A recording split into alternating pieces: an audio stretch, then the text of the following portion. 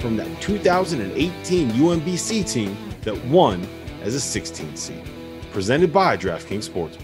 Welcome back to another episode of 68 Shining Moments here on the Field of 68 Media Network. I'm pleased to be joined today by UMBC head coach Ryan Odom and former point guard KJ Maura. What's going on, guys? Thank you for being here. Yeah, thanks for having us. All right, before we actually get into the build up to the game and the game itself, right off the bat, I have to ask everybody that's involved in these shows, what does it feel like knowing that you have become synonymous with March Madness and Cinderellas, and what you guys were able to accomplish back in 2018 is going to be something that we talk about until the NCAA stops playing college basketball. It's going to be something that is always brought up. Like, has that really sunk in that you did something that's going to resonate for that long? Coach, why don't you start? Yeah, I mean, I tell you what, it never gets old. Talking about that particular year, the year that I was able to spend with these great guys, one right here in front of you, in KJ. It's interesting. It's my friends will remind me of it at times, coaching peers, obviously, people around here obviously are really still really fired up about it.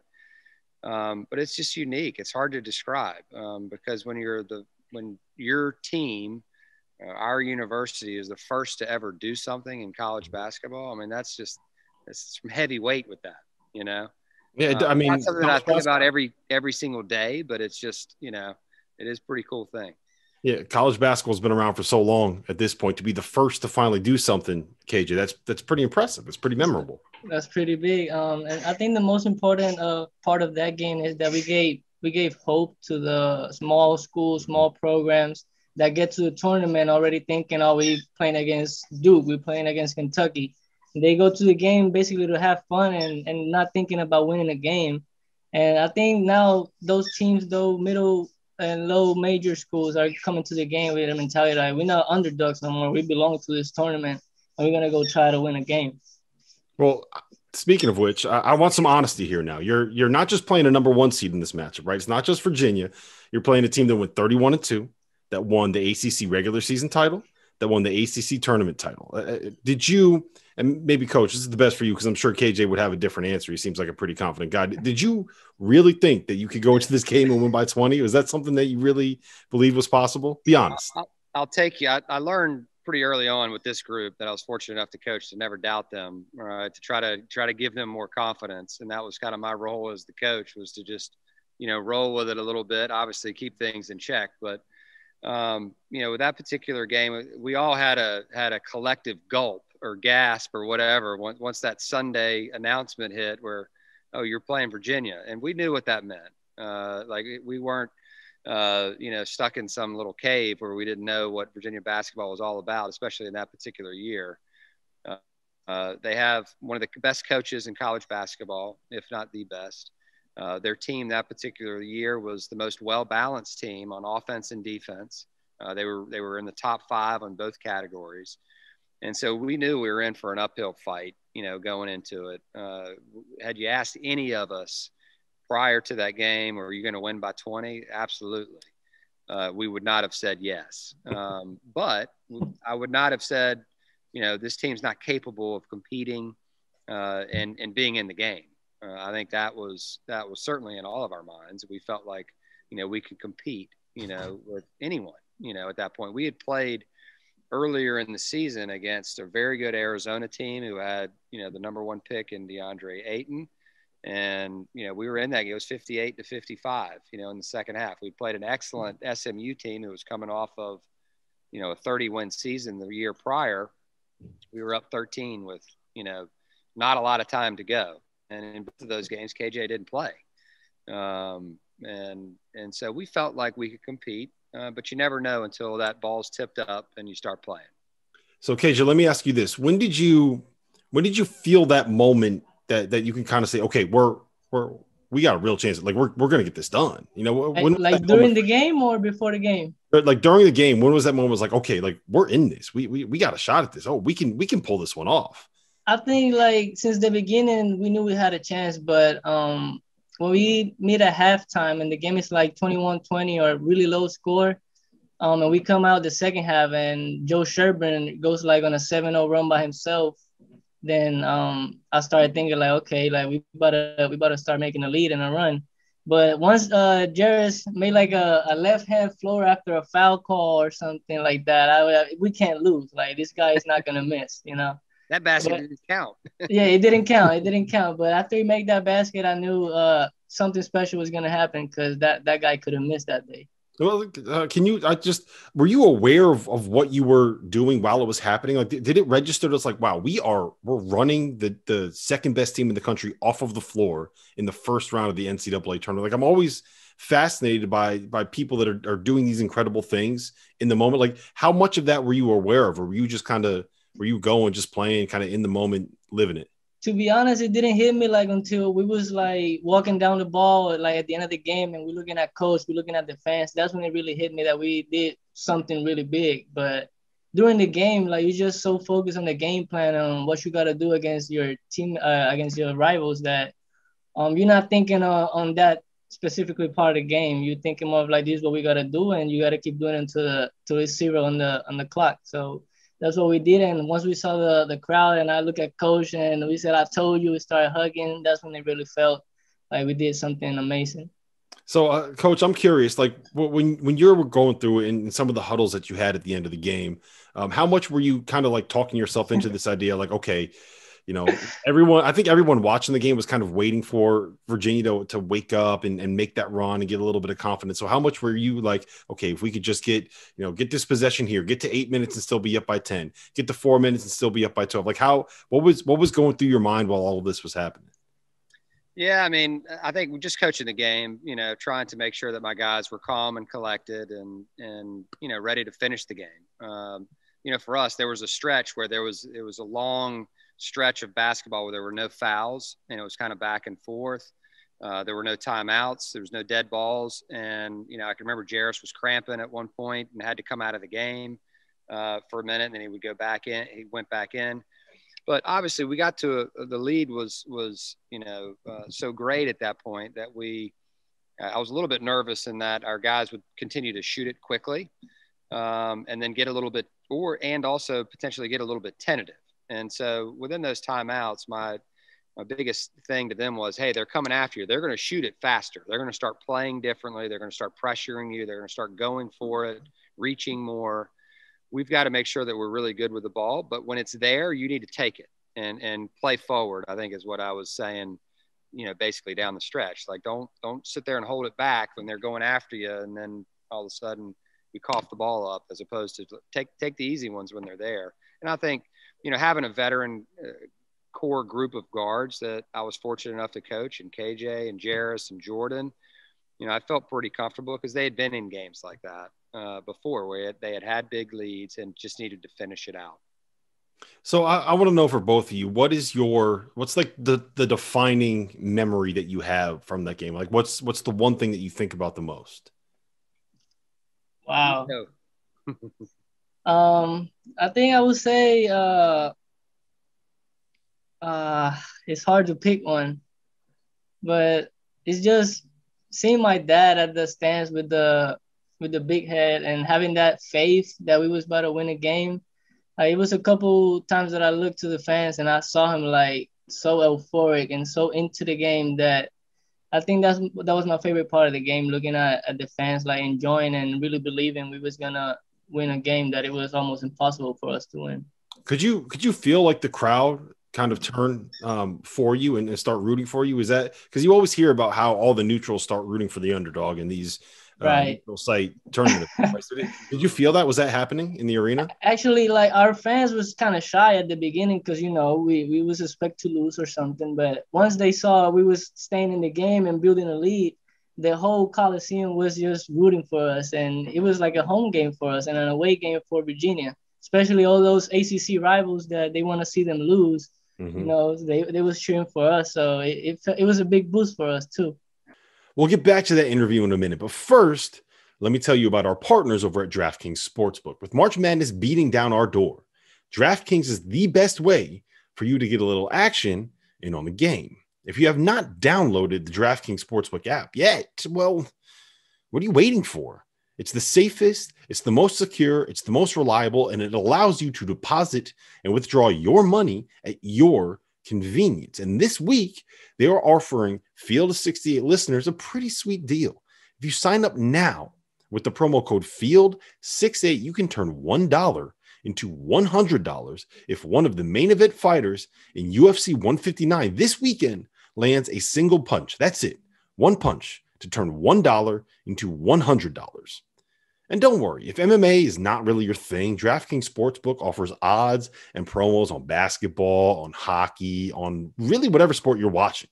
They got it. They got odds. They got specials. They got whatever you want. But since they're basically giving away $100, you might as well sign up now. Watch a little UFC and remember to use the promo code FIELD68. That's FIELD68. You must be 21 years or older. Offer available for a limited time only. Eligibility restrictions apply. Gambling problem? Call 1-800-GAMBLER. Coach, what's the defining memory of that game for you? Yeah, it was at the end, just watching these guys smile. I think I said that after the game, watching these guys experience that, euphoric moment, and just they had worked so hard, and I think back to a guy like Jordan Grant, Jairus Lyles, guys that had been there, Joe Sherburne, prior to our staff coming in, and they'd had some hard years, and then all of a sudden KJ comes in, with our staff and several other guys as well that were important to our team, and to see how hard they worked from the very beginning when we first got here to that moment was, extremely gratifying, for me, just to watch them celebrate on the court and in the locker room and just be so happy. So there wasn't one moment necessarily during the game or anything like that. Obviously, we were kind of all getting hit after the game, from a lot of different sides of things from a media perspective. But, I grew up in a coaching family, so that wasn't something that wasn't normal, for me. My father, had a lot of success as a college coach. So I'd kind of been around that side of it. But to see my guys, so happy, that meant everything to me. So take me through those moments in the locker room, right? It's hard for me to wrap my head around, right? Because you pull off this unbelievable upset, like we mentioned, something that people are going to be talking about for 100 years. And you still have to turn around and go play another game in like 48 hours, right? So like, how long does the celebration last? At what point are you like, guys, listen, we got to move on. We got Kansas State coming up. Like this isn't the end of the season. We got to keep going. Like, how hard was that, KJ, for you to kind of wrap your head around? Like, we're not done yet. We got to keep going. I mean, it was a little difficult, especially because the media doesn't make it easy on you. You're just going to keep seeing it on ESPN. You're going to keep getting interviewed about it. Instead of talking about Kansas State, that's what was the next game we had. So I think the hardest part is to like switch the game plan and focus on the scouting report that the staff is gonna give you, especially when you got all those type of emotions in your head and everything. But we had a mature team. We had a really good group that it wasn't that hard. Like at the Kansas State game, we was there to win it too. We was 2 minutes left. We was right there, 2-point game, 3-point game, a couple possessions, and we could have won that game. We just didn't make no shots. But as part of like moving forward to the next game, I think the guys did a great job and they was pretty mature about it. Yeah, because it wasn't like you got ran off the floor that next game either. I mean, yeah, we fought hard and had a big chance to win it. I still feel bad about that game more than winning. But winning the Virginia game was fine, but that Kansas State game hurts the most because I felt we had a good chance, and if we win that game, who knows what might have happened, Yeah, no question. I think right after the Virginia game, I think I wrote on the board 0 and 135, and then I marked out the 0 and then I put 1 and I said, you guys are the 1. And then below that, I wrote 0 and 0. And I said, wouldn't it be a shame if we were still talking about this up here and we didn't take advantage of the first 16 to ever play in a second round game and put our best foot forward? And so I wrestled with it a little bit. Do I, when we get back to the hotel, take their phones? Do I, what do I do? And, I had different guys talking to me about it, assistant coaches saying what their thoughts were, but we all settled on it would have been unnatural for me to do that because that's not how I am. I generally let my guys be, and I'm not making them stay off of social media or any of that. I just want them to be responsible and respect the opportunity that they had. And they did that. I have no regrets about, the preparation that we had going into that Kansas State game. Kansas State beat us fair and square, but it wasn't because we didn't. We were still thinking about, the Virginia game. We certainly had more circumstances surrounding it, more distractions surrounding it. But our guys played their hearts out, in that Kansas State game. And I am like KJ, I still think about that one. Coaches always think about the one they lost. I think more about that one than the Virginia game, to be honest. Yeah. All right. So the last question I got for you guys is this. It's my personal opinion that you deserve a ring from Virginia for the 2019 title, because I don't think that they win that title if it's not for you guys, because I think you kind of forced Tony to switch what he runs offensively. Like in 2018, it was all blocker mover stuff. They always had those two bigs out there. In 2019, you watch them, they were running a lot of ball screen stuff, a lot of ball screen continuity. And in the national title game, like the way that they closed that game was with Braxton Key at the 5 and DeAndre Hunter at the 4. And I don't know if he fully buys into the idea of playing small if it's not for you guys. So what do you think? Do you deserve credit for that national title? Should I give it to you? Am I right there?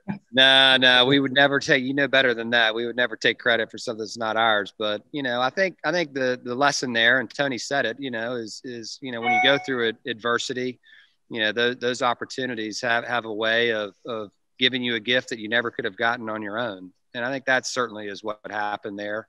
It is no secret that they went and got a little point guard in Kie Clark that was very similar to this guy right here. All right. Who, was a great player as well. So they saw it up close. But nobody was happier than us, for Virginia. I grew up there, obviously. My father was an assistant there. I was a ball boy for the team. I lived on that campus and in that arena. And, one of my best friends in coaching is one of Tony's assistants, Orlando Vandross. He and I work together. Know Jason Williford extremely well. Tony and I are friends. That was the only bittersweet part about us winning, that game was them having to endure that loss. But the redemption was tremendous, to see Virginia win it. Yeah, I think it's the best story, and maybe in the history of sports. You have the 16 seed upsetting the 1 seed, who kind of has this reputation for losing in the tournament and whatever. Like that stuff's kind of overblown. But then they come out the next season and they have like the miracle run. Like you had the Mamadi Diakite shot. You had Kyle Guy hitting the free throws in the Final Four. You had the DeAndre Hunter. So the whole the Gardner-Webb start, right? Yeah, the Gardner-Webb start, like the whole run. Yeah. Just everything about that story is just it's if you wrote it into a movie, I'd say that I don't believe it. That never happened in real life. There's no question. And there's no question about it. And I think what it speaks to is, certainly Tony's leadership, within his program and his kids, but I also think it speaks to our kids too, and I think what KJ said right at the beginning is it not only gives hope to, other Division I teams or low major teams, whatever you want to call them, that enter the tournament. It gives hope to little kids out there. Like KJ gives hope to guys that, are his size that dream about playing college basketball, all right, and playing on that big stage. Any kid that laces it up in high school or AAU or whatever, they dream about playing in that sign that's right behind KJ's head, March Madness. And, for us to be a small part of that, is really rewarding for sure. Where'd the big head come from, KJ? Is that from the actual game itself? No, my dad was in Puerto Rico before the conference tournament. So he came to the conference tournament with the big heads already from Puerto Rico. So he came through the airport with him and everything. And once we won the conference tournament at Vermont, which he was there too, he decided to go to Charlotte too. So he brought the big heads to Charlotte. And I would love to know what the people at the airport were thinking when they saw this guy walking through with a big head of somebody with the flowing hair and a headband on. At the beginning, they said, "Oh, this guy is crazy," but after we won, everybody was taking pictures with him. The quick funny story. So KJ's father, he has a shirt that said K on the front. It says KJ Playmaker. All right, and on the back it says "Why not us?" And so you have the shoot-arounds the day before the game. we're there at the shoot around, and kind of at the end of the shoot around, we had the final 4 crew: Jim Nance, Bill Raftery, Grant Hill. Yeah. And I mean, it was pretty cool. And so I walk over there to talk to Nance, and he says, "Hey, I do these games every year, 16, and 16's never beaten a 1. You think you can get it done for me?" Like, he puts me right on the spot, and I'm like, "What? Are you kidding me?" And so I just happened to look up in the stands, and I see KJ's dad holding that head right there. And on the front of his shirt, it says KJ Playmaker. And I said, "Hey, Mr. Maura," I said, "turn around." And it said on the back, "Why not us?" True story. That's awesome. Yeah, that is awesome. Well, listen, guys, I appreciate the time. Thank you so much for coming here and hanging out with us, and hopefully we can catch up again soon. Awesome. Thanks, Rob. Thank you for having us, man. Love you, KJ. Be good, buddy. Love you too, Coach. Thanks, guys. That was awesome. KJ, I love the background. I love the whole background. Everything is going on. Hey, awesome. I had to get it right. All right, now you better pull us through tomorrow. Now, be watching that game, okay? Yeah. I'll be watching. Text Nate if you got any ideas in the middle of the game. If I'm screwing up, I'll give you this kind of report. All right. All right, thanks, guys.